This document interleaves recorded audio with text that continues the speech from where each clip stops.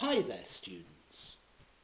Sometimes if you're really hungry and you have very little time, you eat your food very rapidly.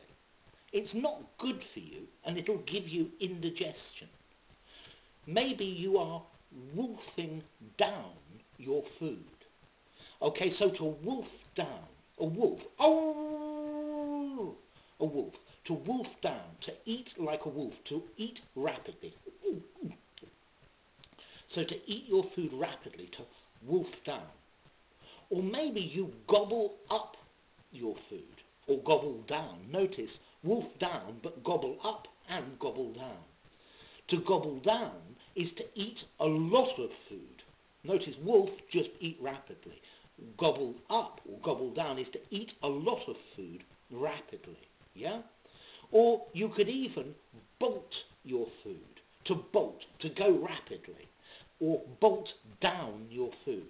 Yeah? So, he had 5 minutes to eat and he bolted down his lunch.